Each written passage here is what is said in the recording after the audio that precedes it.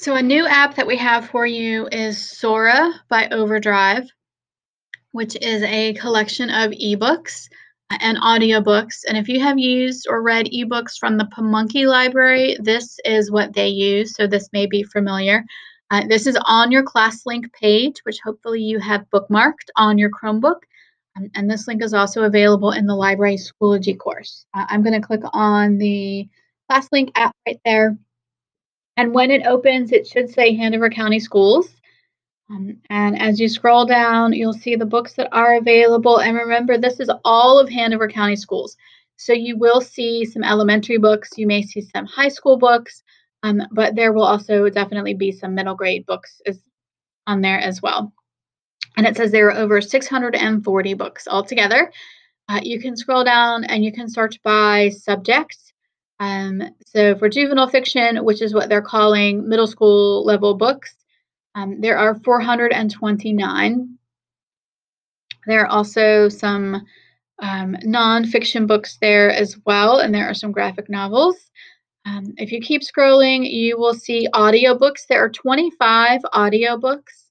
And if you see the icon with the headphones, and that means it's the audiobooks that you can listen to as someone is reading that book aloud. So I'm going to go back up here to the popular subjects, and I'm going to click on juvenile fiction. And it will show me the books that we have. And a lot of these say place hold, which means that someone has already checked out that book. But if I click on place hold, then I'll be added to the list of students that want to read that book, and it will come to me in order of who added their name to that list. So if I click place hold, I may be third in the list. And as it goes through those other two students, then it will automatically come to me. This Harry Potter one here says borrow. And if I wanted to read it, I could click borrow and it would be added to my Sora account. I'm not going to click borrow because I already have a few there. But you can read a sample if you want. If you click on the book cover, it will open and give you a summary and some more information about that book. And again, you can borrow from here. You can read a sample. Or you can make a list. Some of you have a someday list. So you could create a someday list in Sora as well for ebooks that might be available. I'm just going to go back to the juvenile fiction list. I have a few books checked out already, so I'm not going to borrow anymore. If I go to shelf down here at the bottom, it will show me the books that I already have checked out, and here I have two. I can look and see my holds list. I have one book on hold, and it says it'll be about 11 weeks before it comes to me. So that means quite a few students also have this book on hold. But eventually it will make its way to me. I can click on history and see what books I have read in the past. And if I wanted to read any of these books, I can click on open. And it says this one is due in 13 days. This one is due in 4 days. I need to get on and finish reading that one. If I wanted to return it early, I can click on options and then return. Or at the end of these 13 days, it will just automatically disappear from my account. And you do not need to fill out a book dash request to check out a book from Sora because it is digital. You can go ahead and click borrow and it will automatically check it out to you without having to go through book dash. Book dash would be for physical library books, but these are digital. So you can go ahead and check out ebooks. And it will allow you to do that. So I'm going to go ahead and start reading this one. So I'm going to click open book. And there are a few options I have here to change the settings. If I kind of click in the middle, those menus will go away and I can have a bigger screen to read. Or if I click near the top or near the bottom, I can make those reappear. I can change the layout. This is more like a kind of like an open book where you have two columns. If I click on that, I can change it to just one column if that's easier for me to read. If I click on the three lines and go to reading settings, I can make the fonts bigger or smaller. That's a little big. Maybe I will go a little bit smaller. I can change the layout so the contrast works better for me. If maybe I would like it dark. Now that's a little too dark. That's a little better where there's a little more contrast so that it's easier for me to read. So you can change any of those settings for yourself. And then I'm going to click done. And then again, if I kind of click towards the middle, those will disappear and I get the full screen again. And to turn the page, you're just going to click over on the right to go forward or over on the left to go backwards. And you can read these on your Chromebooks. You can also put the app on your phone and read the ebooks on your phone as well.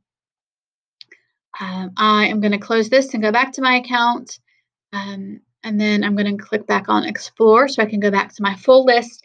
Now, these are books that Hanover County has purchased. You can also connect your Sora account to the Pamunkey Library and have access to the Pamunkey ebooks without a library card. So I'm going to show you how to do that. If you click on these three lines up on the top corner, and then you're going to go to Add Library. And you only have to do this once. Once you've done this, it will automatically remember that you're connected to that library. So then I'm going to search for Monkey, and this is my library. And so now I have an adult account, so I'm going to see adult books that the public library has. You will only see middle grade books, middle school books, or younger. So again, I can search by popular subjects. There is a juvenile fiction, and here we have 2,000 books. I think with Hanover, the juvenile fiction was 400 something maybe, or maybe not even that much. But the Pamunkey one is 200 or 2,000 books. So it's a much larger selection. So I can click on that. And again, it works the same way. I can place a hold if it's already checked out, or I can borrow it if it is something that I want to check out. So I'm going to click on borrow.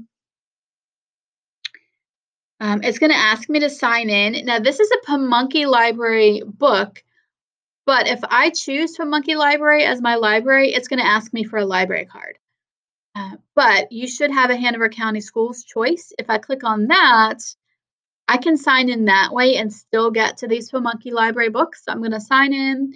It's going to ask me for my Google login, which I've already done, so it probably remembers that. It did. So it may ask you to sign in with Google. It didn't ask me, but you may get that. You may get that screen that comes up. So then here's that book, and I'm going to borrow it. And it's going to be added. I'm going to close that. It's going to be added to my bookshelf. So now there's that book that I just borrowed, and it is still downloading. So if we go back to Explore, you'll see I can choose this drop-down menu and look at just the books that Hanover County has, or now that I've added Pamunkey, I can change this and look and see what they have. And the Pamunkey Library has a much larger selection of audiobooks as well. So if that's what you are interested in, you can limit your search just by audiobooks, or I can click on Preferences here, and where it says Format, I can change that to audiobooks and click Apply, and then it's only going to show me the audiobooks or the books that have audio to accompany it. And again, if I go to juvenile fiction, there are 308 that have an audio component to it. And again, I can borrow it, or I can place my name on the list to reserve that book.